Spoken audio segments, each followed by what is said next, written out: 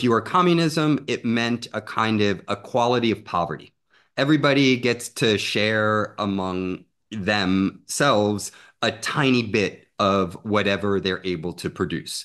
And what Lasordo points out is that Dung really criticized this idea and instead insisted on if socialism is really unleashing the full productive forces of humanity, then it should be bountiful. Fascism is supported by the capitalist ruling class, not just in Germany, Italy, and Japan, but also in the United States and among the other imperialist powers, in order to crush you and genocidally eliminate the Bolsheviks. And so one of the things that Stalin had to do, and that's, I think, how we have to understand Stalin. You can have your criticisms, you can look at positive things that Stalin did, because at the end of the day, he led the global struggle against fascism and helped defeat and was the greatest force in defeating Nazism. Žižek.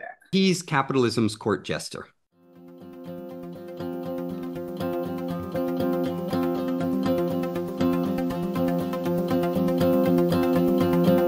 Hello and welcome to another episode of India and Global Left. If you're new to our channel, please smash the subscribe button. You can also be a member to support us. In either case, like, share, and subscribe our channel and do watch our show.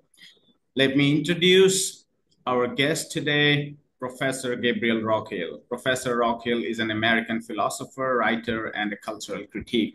He is professor of philosophy at Villanova University and director of the Critical Theory Workshop, with whom we are collaborating this show. Professor Rockhill, welcome back to India and Global Left. Thanks so much for having me back. It's a pleasure. I want to discuss Domenico Lusordo's new book. It was originally published right before he passed away in 2018, but the English version had just come out, and you have edited the book. What did it mean to edit the book? What can viewers expect from the book? The name of the book is Marxism, Western Marxism, how it was born, how it died, how it can be reborn. So Lusordo was, in my opinion, one of the kind of titans of the latter part of the 20th and early 21st century. And the work that he did included the publication of some 50 manuscripts in Italian, but very few of them are available in English. In fact, the last time I counted, it's only about 10 of them. And this particular book on Western Marxism was his penultimate work. And in it, he seeks to respond to the arguably most well-known accounts of Western Marxism, those by Perry Anderson, who had written 2 books on precisely this topic, and present a very different version of Western Marxism than what you get in Perry Anderson. And I'm happy to go into that if you want to kind of unpack Anderson's position versus Lusordo's position.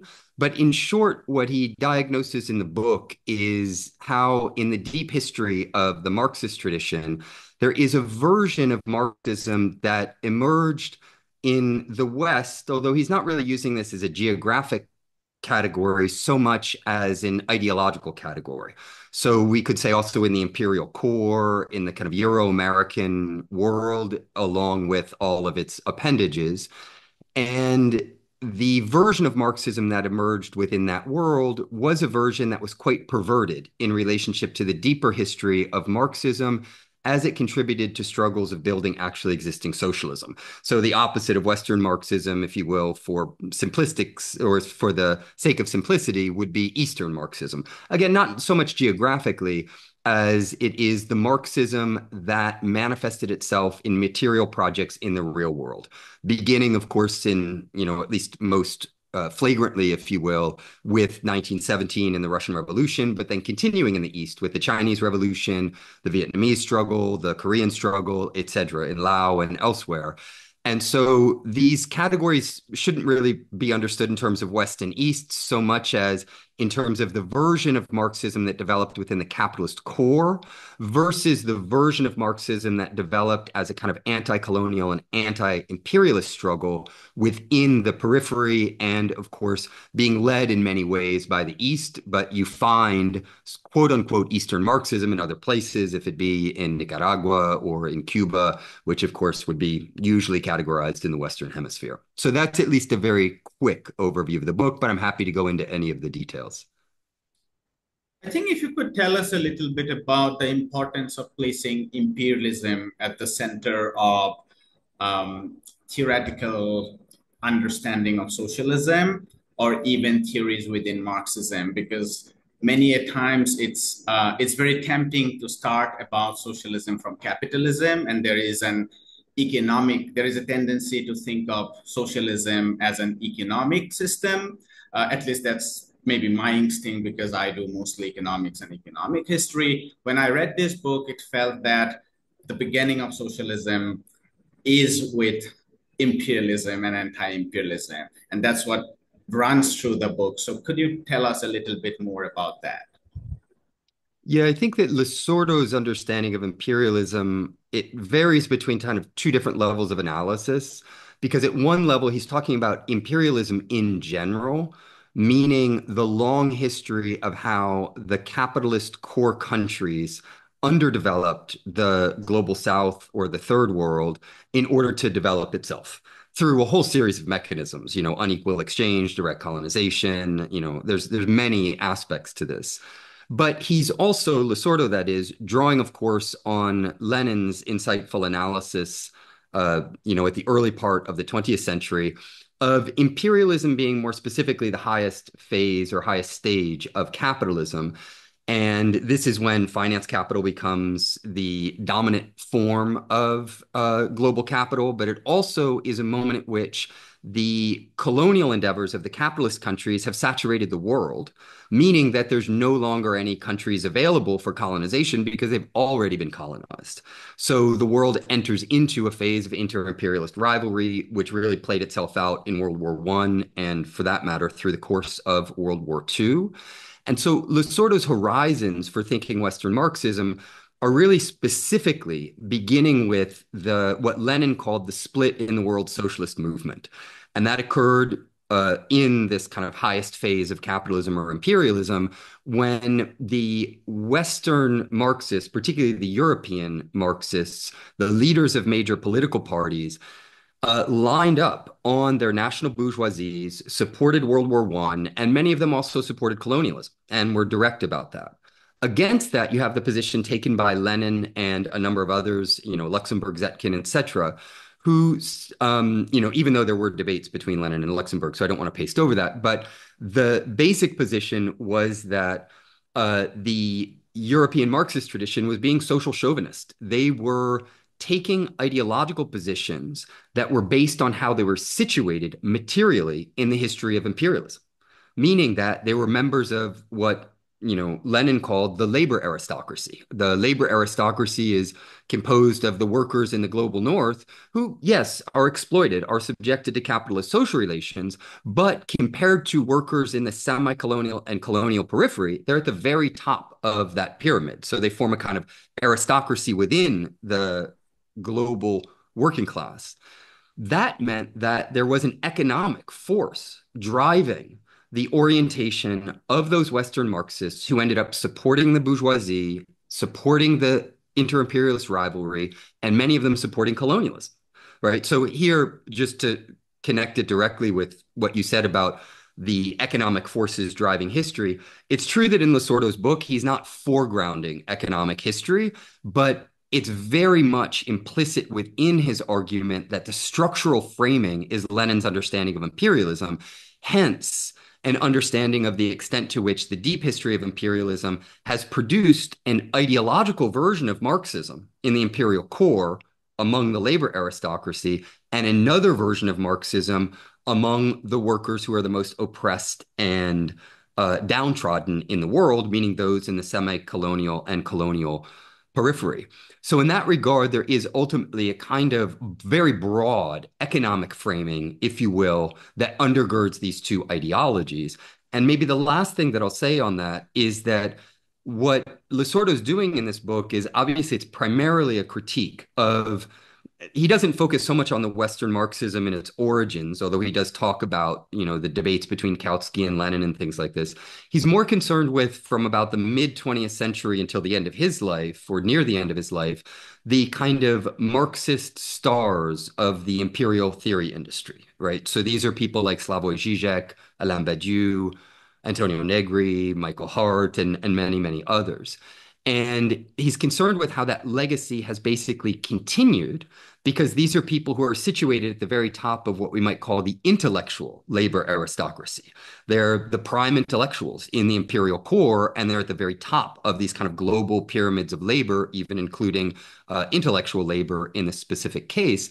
And his orientation, Lasorda's orientation, is really towards a positive project of rejuvenating a version of Marxism that is thoroughly anti-imperialist and centers imperialism as really the primary uh, overarching structure of the contemporary world, and hence the struggle against imperialism being the very beating heart, if you will, of the structure of the struggle for socialism. And Lenin, of course, said that the way in which class struggle plays itself out in an imperialist world is a class struggle between nations. And so the struggle for national liberation is, or at least in many cases, is a class struggle between the colonized and semi-colonized periphery and the imperialist countries that try to control them, right? So in that sense, we have Western Marxism might be better defined as a kind of imperial Marxism, and Eastern Marxism as a kind of anti-imperialist Marxism, a Marxism of the anti-colonial and anti-imperialist periphery. One of the things I picked up from the book is something that's not very clearly laid out, but has been repeated throughout the book, and maybe like I'm seeking for more explanation, is a lot of the positions that many of these Western scholars that the book deals with, from Anderson to Adorno, Horkheimer, Arendt, Zizek, Althusser, and so on, the claim is that it is born out of the kind of material conditions that they are embedded in, which is the relation of the West to the global South. From there, it seems that the claim is that they are very directly complicit in imperial project. Is that the claim, or is the claim that they are they somehow misunderstand the real material conditions of the global South?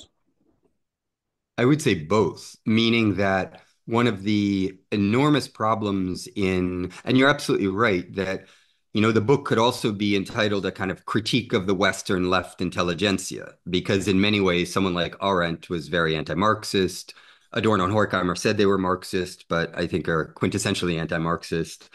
So it's a broader critique than just focusing on Marxists per se, but that one of the problems with the Western left intelligentsia is a kind of ingrained ignorance regarding imperialism and its history. And what's implicit in the book is that this ignorance comes out of the ways in which these intellectuals are trained. They're trained in such a way that they are cushioned from the effects of imperialism.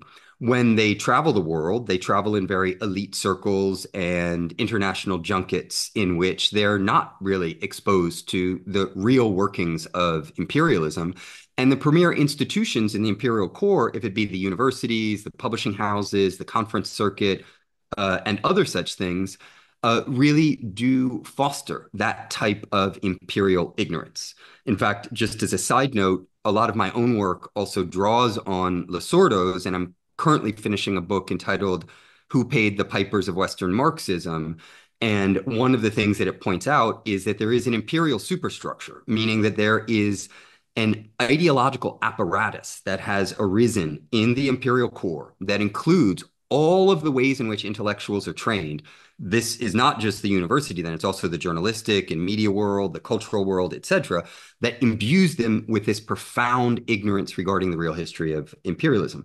But the other aspect of this is also absolutely true, just to make sure I deal with both parts of your question, and that is that the majority of these thinkers, now there are differences, but many of them were direct and explicit supporters of imperialism, Max Horkheimer, for instance, was a defender of the US imperialist war in Vietnam and is on record saying that when the US goes to war, people might claim that it's in some other interest, but ultimately what it is a war defending constitutional rights, human rights, democracy, and other such things. Lasordo points out that Michael Hart has taken very similar positions on particular interventions on the part of the imperialist powers. Adorno, was more loath to take public political positions, but he did support certain positions, such as the joint intervention on the part of the Israeli government, the French, and the British in the war over the Suez Canal, which he thought, was worthy of support. Both he and Horkheimer referred to Nasser as a fascist and described what they called the quote unquote Arab robber states who were threatening to destroy Israel. They were also in support of the settler colonial project in Israel. There are many other examples, but maybe just in the interest of nuance, it is also true that there are figures who are kind of occupy more of a left-wing position within this broader Western left intelligentsia. So someone like Alain Badiou has spoken out against NATO interventions. He wasn't in support of Libya. Jean-Luc Nancy, a famous French philosopher, supported the intervention in Libya along the lines of a kind of liberal ideological orientation, and Badiou soundly criticized him for that. But when you look at one of Badiou's closest collaborators, Slavoj Žižek, he is not only in support or has expressed his fulsome support for the NATO proxy war in the Ukraine against Russia, but he has made outlandish statements that are really unhinged from reality about how China is fascist. And he's really lined up on the NATO project in many, many ways. And so, one of the things that Lasordo doesn't say explicitly, but I take as implicit in his project, is that in the Western left intelligentsia, there's an ideological field, and people occupy different positions within this field. Some are much more reactionary, like Horkheimer was a very reactionary, quote unquote, Marxist. Some are much more progressive, like Badiou. Hannah Arendt is a kind of anti-Marxist whose earlier work, I think, was much more progressive, but her later work, I mean, she basically made excuses for both racial segregation and for slavery. And so they've taken very reactionary positions. And so the overall takeaway, I think, for people reading this book should be a very, very healthy dose of skepticism regarding how leftist the so-called leftist Western intelligentsia actually is. Just real quick, can you reference Arendt's endorsement of racial segregation and slavery? Which Yeah, quote? well, she said this was in her. I mean, she has a very famous piece on the attempt to desegregate public schools in the United States and recommended against it publicly. And the case of slavery is more complicated because there are discrepancies because Arendt, of course, was originally a German speaker, but then wrote in English. And in her book on revolution, if you compare the original German edition to the English edition, there are some significant discrepancies between them. But in the German edition of On Revolution, she makes the argument that slavery has been the necessary condition for the development of politics in the Arendtian sense. So the opportunity for people to get together and discuss freely the political issues of the day. And so labor needs to be taken care of in order to have politics proper. And historically, she says that the conditions of possibility for politics proper has been satisfied by slavery. And so it's not an explicit justification. She doesn't say, yeah, slavery is great, I really support it. But she says that it's the condition of possibility for what she considers to be the most important thing politically. And she argues then that developments in modern technology have, in the contemporary age, created a situation where reliance on slavery is no longer necessary. And so, in that regard, I take it that she has given us an implicit justification for slavery insofar as it's the condition of possibility of politics in the Arendtian sense of that term. And there are other things about Arendt that I could mention. I mean, she The second half of Origins of Totalitarianism benefited from support from the British Foreign Office. She had many connections to the networks of the Central Intelligence Agency and to British intelligence networks, and profited handsomely from that, as well to the capitalist ruling class. The Rockefeller interests in particular wined and dined and provided support to Arendt for the anti-communist scholarship that she was doing. I think the second half of Origins of Totalitarianism also brings us to this important question of the Soviet Union back then, and now one can think about China, how they divided the left, and more precisely the Western left. I think that's something very explicitly, I think Lusordo very explicitly defends that Soviet Union, China, Cuba, and all those places where revolutions happened, they have to be defended, and there has to be a very direct, explicit solidarity with the revolutions. An issue where many of those in the West, who also call them Marxists otherwise, and also aspired for revolutions in their own ways, were divided. Can you tell us a little bit about that? Yeah, in many ways, that's the fundamental dividing line through the course of the book. It's that the Western Marxist, so-called, or the Western left intelligentsia in this broader sense, has generally, with a very few exceptions, been opposed to actually existing socialism in more or less any way, shape, or form. And people should know that this is also the case with those who present themselves as having a new idea of communism, being the real Marxist revolutionaries. So if it be Žižek, Badiou, Negri, Hart, and people like this. There are tiny exceptions that one can find in their writings, but for the most part, they condemn socialism across the board. Lisordo takes the opposite position, and just to be clear, it's not a kind of naive embrace of anything that goes under the flag of socialism. Lisordo's understanding of socialism is that it's a practical process of learning, and that what socialism in the real world looks like is an attempt to break the chains of imperialism. And that in doing that, we have only had socialist experiments that have been subjected to the brutal onslaught of the imperialist powers. So we should actually expect in real socialism various perversions due to the fact that socialism has never been allowed to occupy the world stage freely, autonomously, and develop as it would like to. Socialism has always had to develop according to the dictates of the imperialist powers. And so a much more materialist and historical materialist understanding of socialism goes in this direction, right? And recognizes that. And in Lisordo's case, I think he's one of the most brilliant analysts of the evolution of the global struggle to build socialism, because he doesn't just kind of drive a stake down and say, well, this is what socialism is. He recognizes it's very dialectical. It's an ongoing process. And so he has critiques of Stalin in his famous book on Stalin, of the Soviet Union.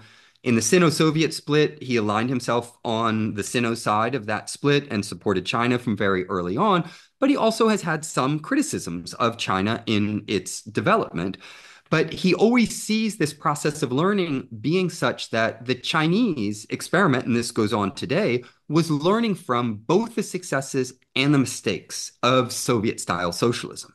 And so what Lisordo is encouraging us to do is not, the Western Marxist or Western intelligentsia often tries to impose this very Manichaean binary where you either blindly support all forms of socialism and are some type of neo-Stalinist or whatever else they might want to slander people as, or you recognize that all forms of socialism are just corrupt and don't live up to the true idea of socialism that people in the West have in their minds. Lisordo isn't taking either of those positions. He's giving us a nuanced, dialectical, and materialist analysis of the actual process, difficult and contradictory process of building socialism in an imperialist world. How did he look at the Soviet Union? How do you mean? Um, Like favorably was or not? Yeah, Or yeah, or through the long history of Soviet Union, what was his assessment of the Soviet Union? well, the book on Lasordo is quite long, so I can't go into all of the details. But in short, he saw the Soviet Union as being the kind of driving wedge of the socialist anti-imperialist project. And so it was the first one that was charting uncharted territory. In that regard, he recognizes some of the important contradictions, like Lenin introducing the new economic policy, which was allowing for capitalist investment in a socialist country. Lasordo doesn't cry foul and say, okay, now it's become capitalist, as many people did with the reform and opening up in China. He also said, no, these are some of it's part of what I think we can describe as the dialectics of socialism. To get socialism off the ground in the real world, you have to deal with the imperialist world. And one way of doing that is integrating elements from the capitalist world because it's the extant dominant world. But then the other thing that he does, I think, very importantly, is he situates Stalin, of course, who has been constantly slandered within the Western intelligentsia, within the real material history of what it means to not just try to build a socialist country, but a socialist country in which you know that fascism is supported by the capitalist ruling class, not just in Germany, Italy, and Japan, but also in the United States and among the other imperialist powers, in order to crush you and genocidally eliminate the Bolsheviks.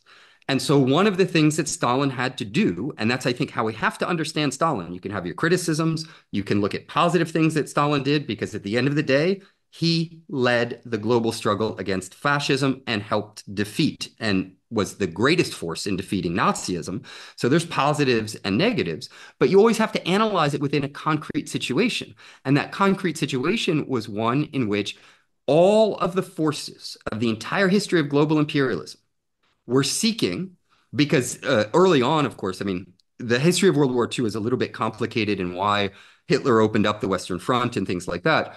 But there was massive support for what Hitler said he was going to do. And that was his fundamental goal, laid it out in Mein Kampf. I'm going to destroy the Soviet Union. And the capitalists love this guy. And that's why they showered him with money. And so what Stalin had to do was develop the productive forces as quickly as possible. And there's the famous quote, I'm probably going to misquote it, but he basically said something like the West is 50 or 100 years ahead of us. If we don't make that up in 10 years, they're going to crush us. And he was absolutely 100% right. So what that meant is that under Stalin, there was an enormous amount of draconian pressure that was put to develop the productive forces. Enormous contradictions, unbelievable kind of, authoritarian drive to try to keep the socialist project alive. And so one of the things that I think Lasordo does brilliantly is he doesn't shy away from those contradictions. He's not like, I love Stalin or I condemn Stalin. He says all these moral categories that the Western left intelligentsia loves to embrace are devoid of materialist analysis. The world is not black and white. This isn't an issue of like believing in God or not or something like that. Let's shelve these these simplistic moralisms, and let's look at the very complex process of trying to develop socialism in an imperialist world and balance out where we see positives, where we see negatives, and what we can learn, because that's the most important thing. What can we learn from mistakes that were made, and where is there room for growth? And hence, his analysis of China, I'd recommend his book Class Struggle, which is available in English, where he kind of charts out China's development as in many ways learning from many of these mistakes that the Soviet Union made. I think that's an important point, given the PRC is still alive and growing so strong. I recently was in China, visited extensively in different cities across China for 3 months, and it was a remarkable experience, given you can see all forms of development, whether it's lack of slums and beggary, or even people with tethered clothes in Chinese cities, or when you look down from below, from the 15th floor of a hotel, there are no slums. It's subways, the reforestation of its cities, which is remarkable, like if you compare it to India or even many parts of the West.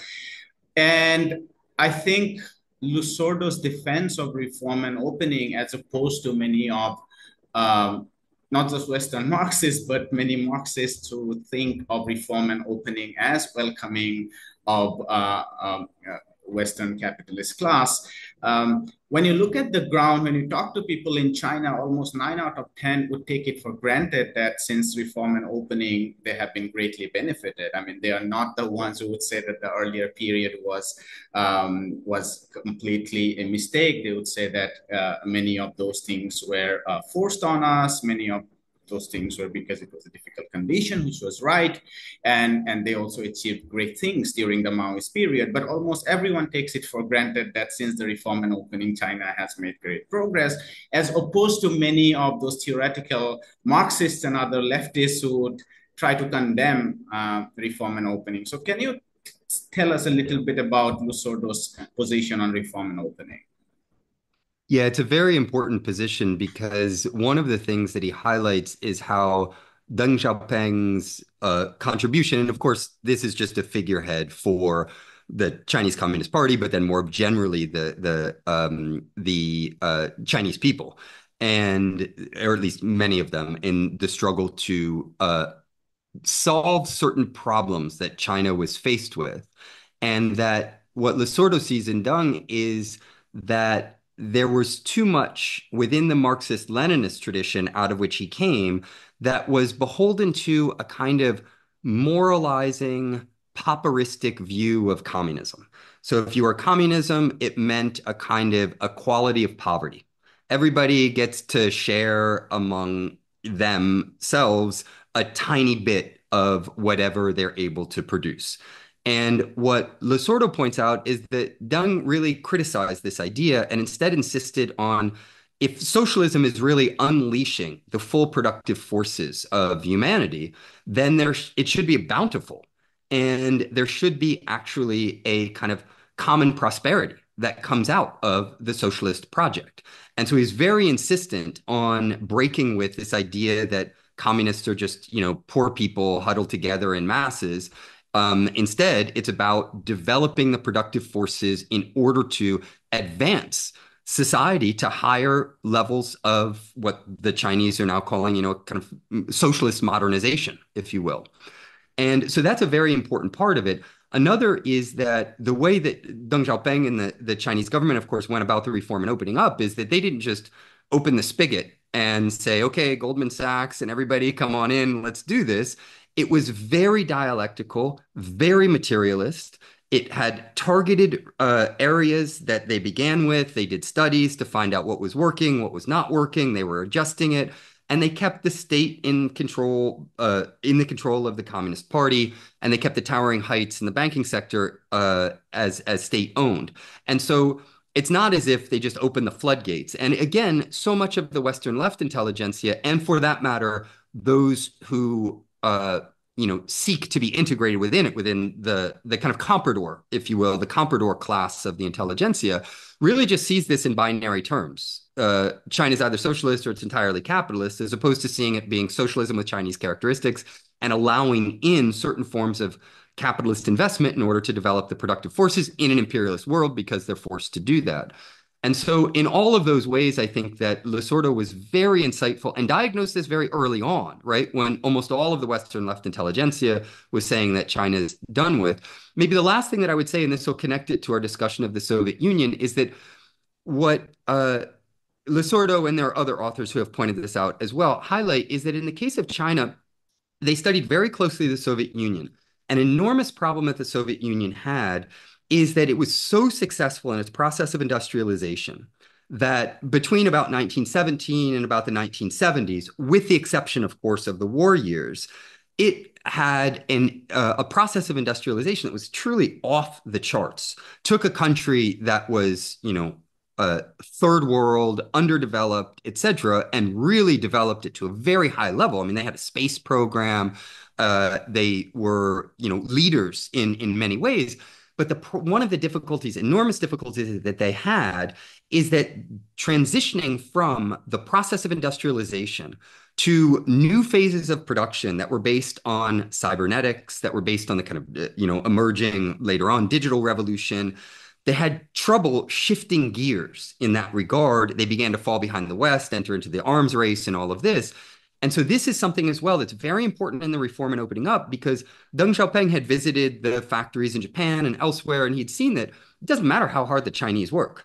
If they don't have technology on their side, they're never going to be able to develop as quickly. So one of the goals of the reform and opening up was technology transfer from the West. So you give us capitalist investment, but on one condition at least, and that is that we want technology transfer so that we can begin to both integrate the technologies from the imperialist powers, but then also learn to do, produce those technologies ourselves, as we see today with their leaders in electronic vehicle production and many other things.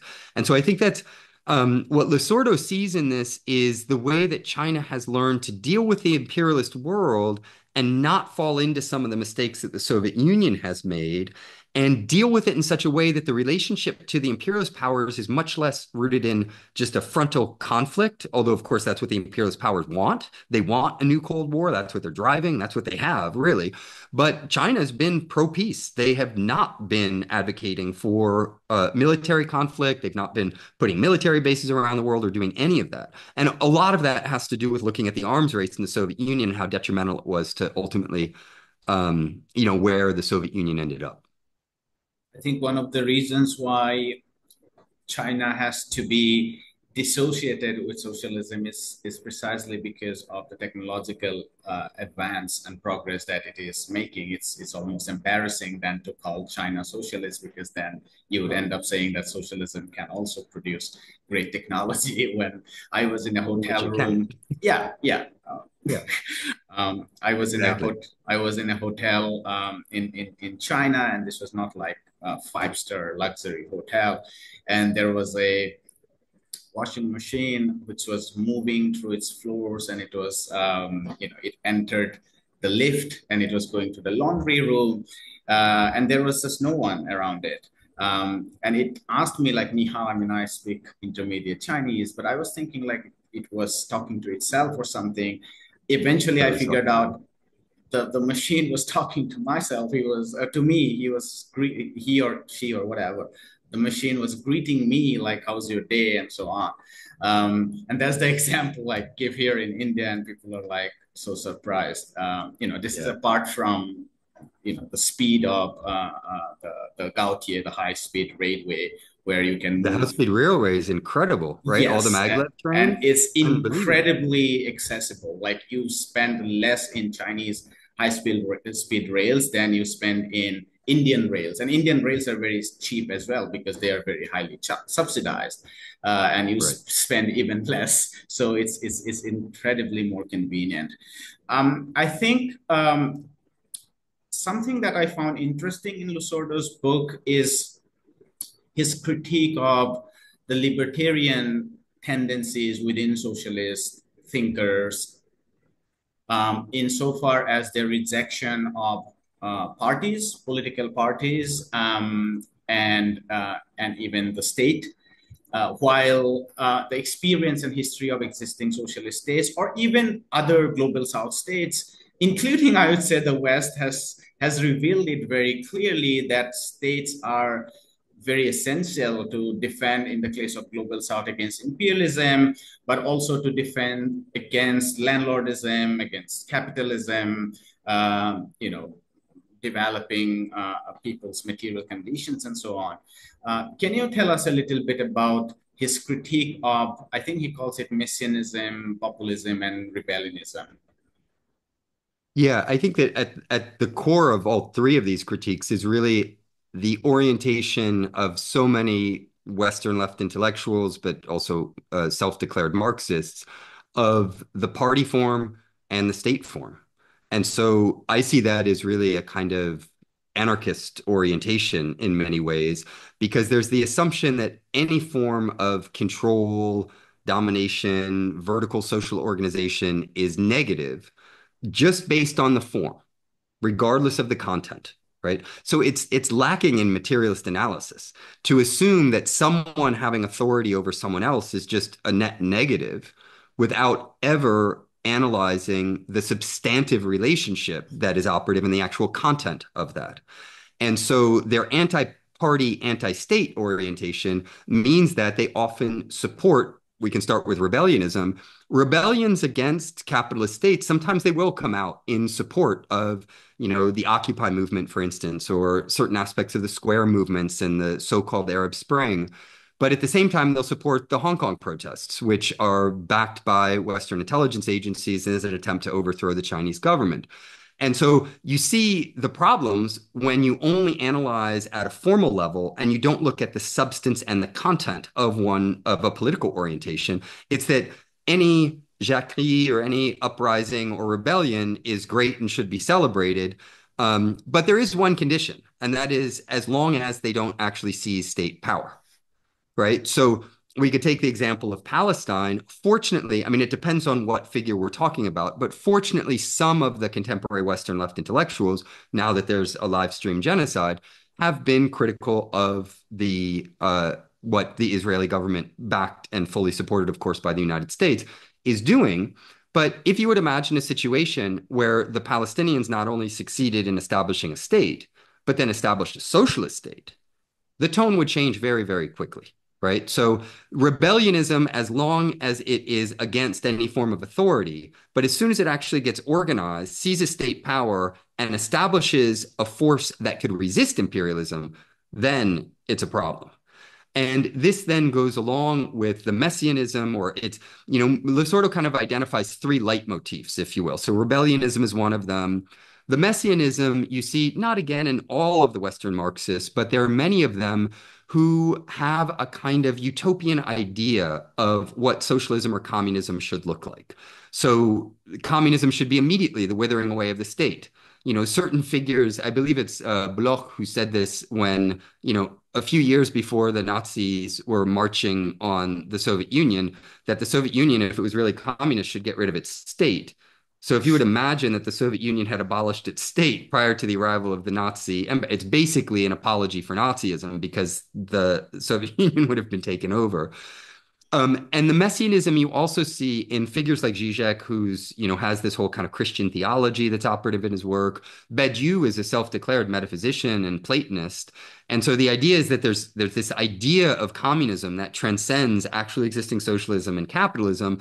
And all that we have to do is read and interpret their books, and somehow we'll be imbued with this idea or gospel from them. And so there's even a messianic relationship in which they position themselves as the Messiah in relationship to everybody else. And the third leitmotif is populism. And for populism, Lisordo is in many ways drawing on Lenin's critique of populism as a kind of ideological position that celebrated the moral excellence of the downtrodden without actually scientifically analyzing the means by which one can effectively struggle against systems of power.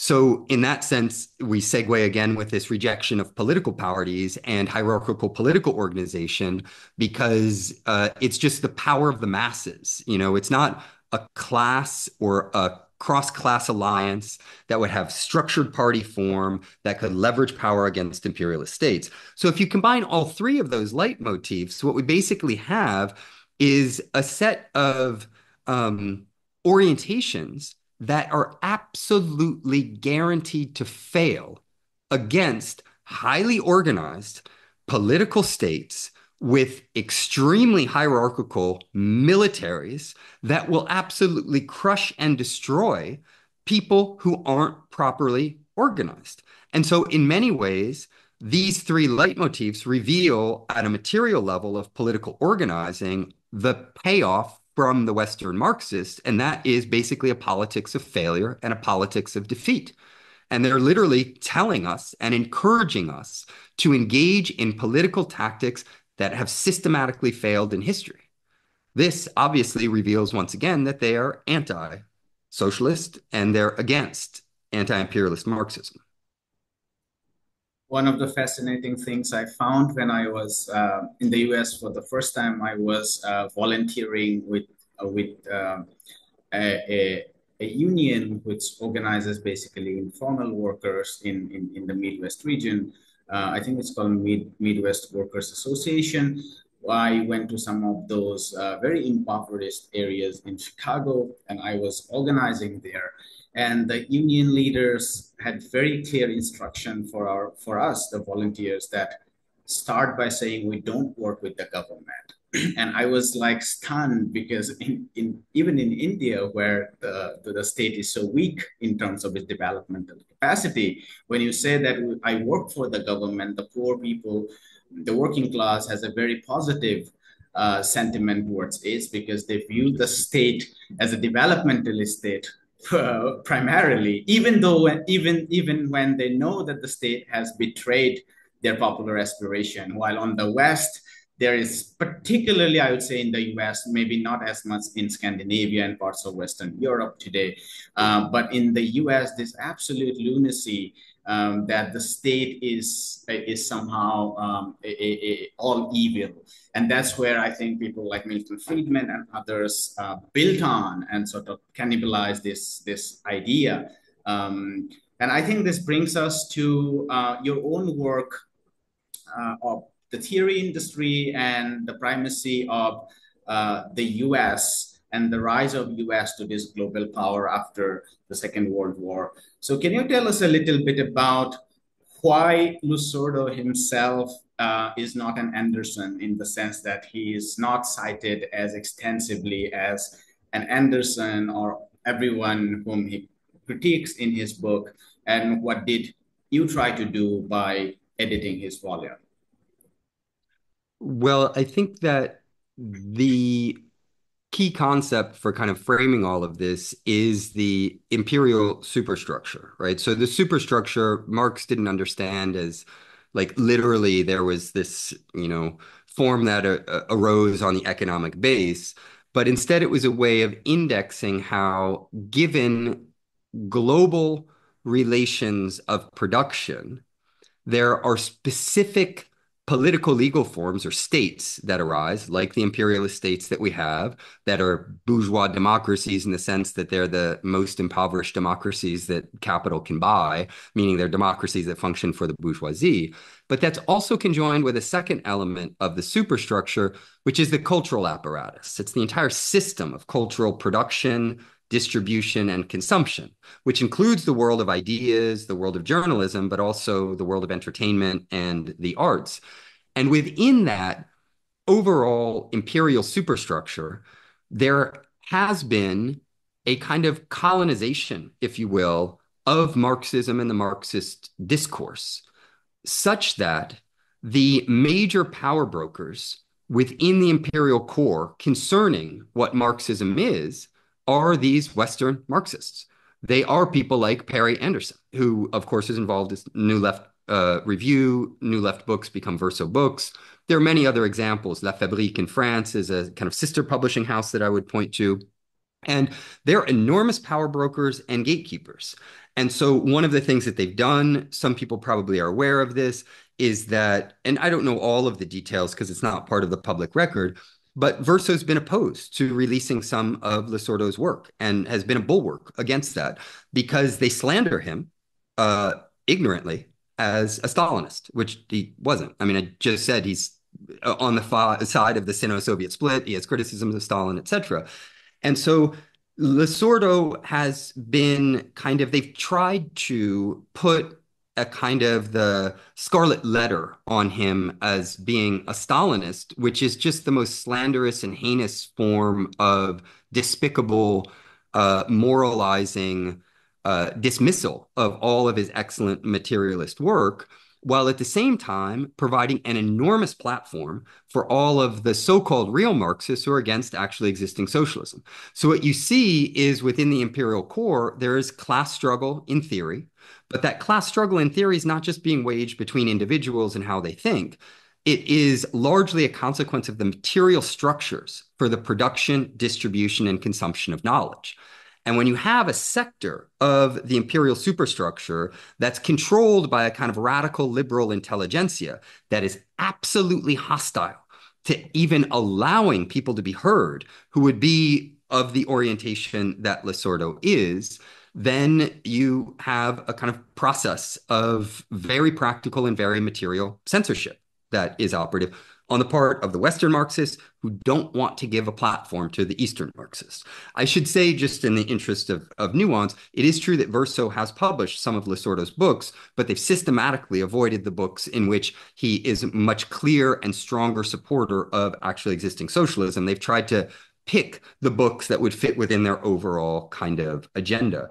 In that regard, I think that it's very important for us who are dedicated not just to interpreting the world, creating innovative theories, and having a job based on that, but actually think that the world of ideas is a zone of class struggle that is important because and insofar as theory grips the masses and it can actually change the world. And one of the things that we need to do, and many of us are doing, is build material infrastructure to support that type of work due to this widespread censorship, sidelining, banning, etc. And that's a difficult process. And it's one that the gatekeepers do not want to allow us to do. But they're on the wrong side of history at the end of the day. They are on the side of the imperialists. They're not on the side of the working and oppressed masses of the world. And so, even though it's a difficult struggle, it is a struggle that is heartening because it's a struggle that's on the right side of history and in the right direction. And I should say, not only for the working and oppressed masses of the world, but also just to save the planet and the possibility of a human future, because we need to go socialist if this planet has a future. And that does not mean socialism of ideas. That means socialism of practice and a material practice of socialism. I guess this is my last question, unless I have a follow-up on what you finally has to have to say. Um, it's a possibility. It's not inevitable, but it's a possibility that one can read Lusordo's book as some kind of reinventing the wheels of the splits within the left, the kind of second international versus third international positions of Soviet Union, the West versus East. And some people would argue that maybe we can move beyond that. Maybe we can see what's there in the West to be taken and incorporated. And that's actually what Lusordo's project is, as I understand, because he's also talking about rejuvenating the Western Marxist canon, which is not necessarily Marxist, but the Western radical canon. So, can you tell us um, how does one get the real content of the book? Because it's very polemical and it's easy to actually divide, the whole content of the book into binaries. And what does he mean when he says or when he thinks about rejuvenating the Western canon? Yeah, I think that it's important to situate Lasorda within the kind of deep Leninist tradition that he's coming out of. And one of the points that Lenin always insisted on is that we have to learn from every source. So Lenin was very far from the anarchist idea that you would go and burn down bourgeois libraries or throw out bourgeois science or anything like that. It's recognizing that the imperial superstructure, as I was calling it a moment ago, or the forms of knowledge production under the imperial bourgeoisie, at the end of the day, they're the most developed forms of knowledge. Now, it doesn't mean they're the best, right? Or the most politically well-oriented. What it means is that they are the forms of knowledge that have received the most resources, support over time. And so it is certainly the case that within the Western left intelligentsia, we're dealing with people who have the ideal situations for knowledge production. Much more so than Lenin did, or Che in the jungle, or Mao, for that matter. And so, in that regard, one should expect that there would be elements from those traditions that one could draw on, learn from, but reorient in various ways. In Lasorda's work in general, he has done that, I think, to an extraordinary sort with bourgeois history. If you read closely his book on Stalin, one of the points that he makes is that he cites pretty systematically bourgeois historians. And he says, nobody could suspect these people of communist proclivities. They're not ideological in the sense that they'd be oriented towards me, they're oriented against me, but this is what they say. And so, in that way, his work does draw on the kind of history of bourgeois knowledge. Now, in this particular book, though, it is true that he's diagnosing more specifically within the Western left intelligentsia the kind of primary political and ideological orientation which is against actually existing socialism. And that's his focal point, right? He could have written another book or gone into details of like what might be positive in some of these thinkers in various ways. But the reason to do that, and this is really coming to the last part of your question, is because the goal of the book, granted, it's polemical, most of it is mainly negative, but the real goal and the foundation for the book is the positive project. And the positive project is anti-imperialist Marxism that supports political organizing in the party form, developing socialism in the real world, and leveraging power against imperialism. And so overall, it's that framework that allows him to diagnose all of these problems. The fact that he himself was Italian, born into the Western imperialist world, and is able to diagnose these things and see through them, I think is a testament to the fact that it doesn't matter what culture you're born into or where you are trained, you can reorient your horizons. And so the book is in many ways a kind of call to arms to reinvent and rejuvenate anti-imperialist Marxism that recognizes, and this is kind of coming full circle to one of the things that our discussion began with, to recognize that in the struggle to build socialism in the real world, the principal way in which that has manifested itself is as a national struggle for liberation from imperialism. And so Marxism in the real world has quintessentially been an anti-colonial, anti-imperialist Marxism. And that's what he wants to put front and center and have us, really understand that at one level, again, I'm against simplistic binaries. I'm for dialectical analysis. But when push comes to shove in class struggle, there are confrontations. And the book is an invitation for us to either line up on the anti-imperialist, anti-colonial, hence pro-environmental, pro-human project, or against it. And what he's sharing with us is that the Western Marxist tradition has generally been against it, and that we need to know that so that we can orient ourselves correctly in relationship to it. I said this was my last question, but I remember a comment from the last episode we did with you, and I think this is important for us because we also hosted Slavoj Žižek, and the comment was, why didn't we ask you particularly to comment on Slavoj Žižek? So, just in the spirit of transparency, can you tell us a little bit about your work on Slavoj Žižek? What I did should you say find? perhaps first and foremost that as his work began coming out in the late 80s, early 90s, well into the 21st century, I read every single book as it came out. Thought at first that he was an exciting thinker and that he was doing new and innovative things. But my overall analysis at this point in time, I wrote a long article on it that's going to be integrated into a book. And so I've extended that article and that critique, is that he's capitalism's court jester. Here is somebody who gives us all of the kind of contumacious rebellionism of a Western Marxist, which he wasn't originally. He cut his teeth fighting the Yugoslav government, running for the presidency of the breakaway republic, while basically claiming that capitalism was necessary in the former Yugoslavia, and then later reinvented himself as a Marxist. So he has his own trajectory, which is an opportunist trajectory. He's not someone who's a rigorous scholar. He doesn't know what historical materialist research is. He reduces dialectics to what Lenin had presciently called a toy rattle. So it basically means, well, you shake things this way, you shake them that way, and they're a little bit different, and you just keep saying different things. That's not dialectical analysis. And he has made an enormous career for himself by being bolstered by the major corporations in the imperial core, universities, publishing houses, etc., the capitalist ruling class, the art world, and other such things.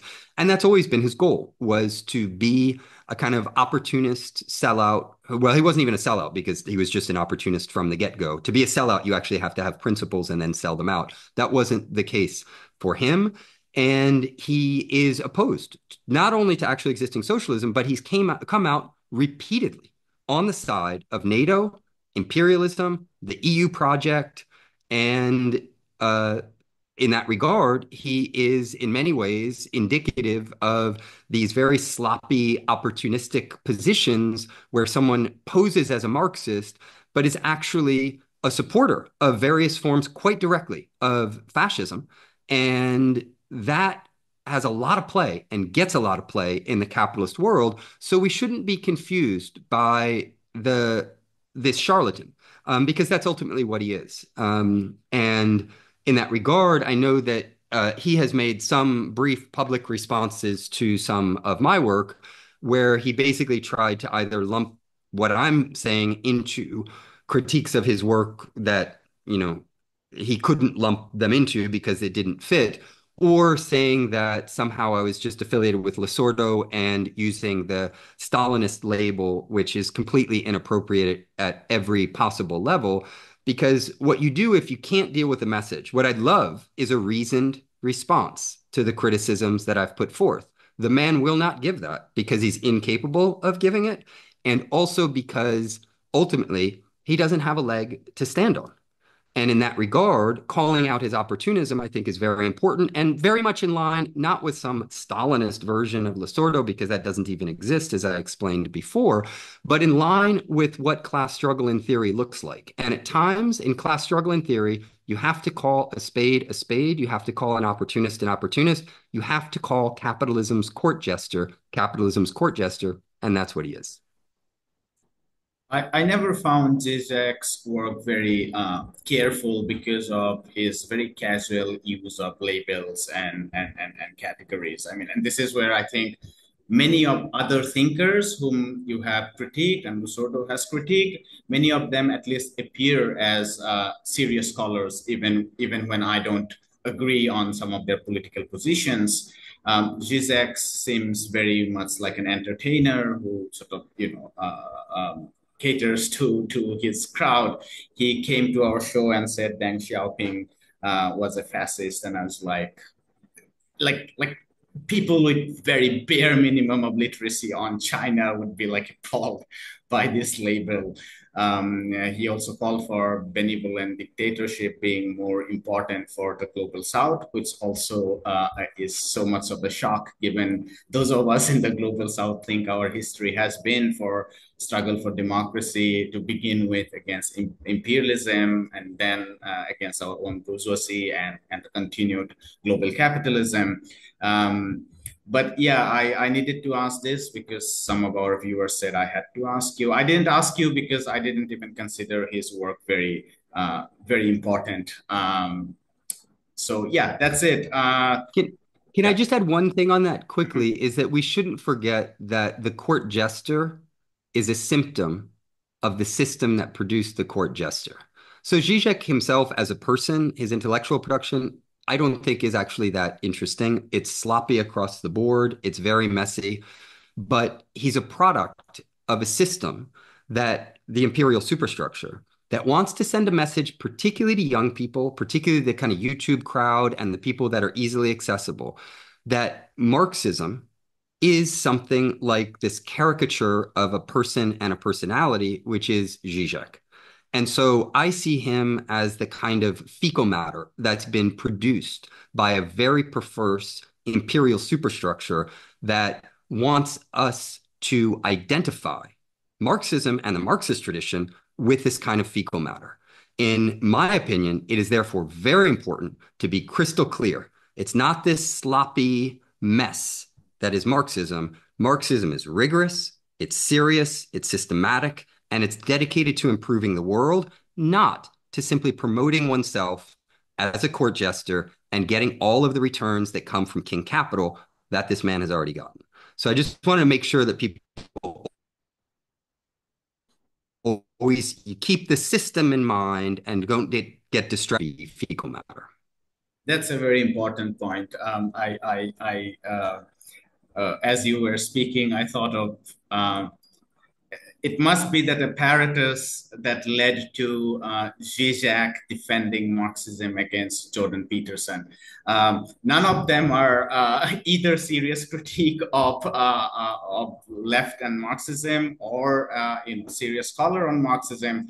But there is this one joker who critiqued the whole canon of the left by perhaps not even reading the Communist Manifesto, and then one kind of market celebrity to defend, in the name of Marxism. And I think that reflects how impoverished, on one hand, the whole theory industry is, but on the other hand, how much of crowd they actually pulls, whether it's in YouTube or sometimes in academia and so on. So I think it's a good annotation to make that his work might be sloppy for a serious reader, but the impact is enormous, and that's why sometimes you have to stop and critique those works.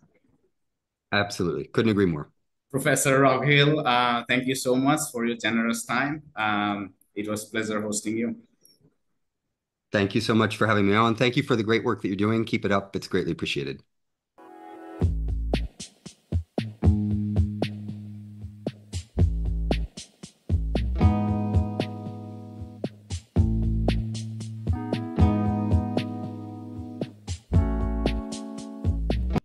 Hi, my name is Ayushman.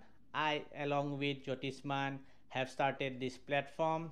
In the last 2 years, we have tried to build content for the left and progressive forces.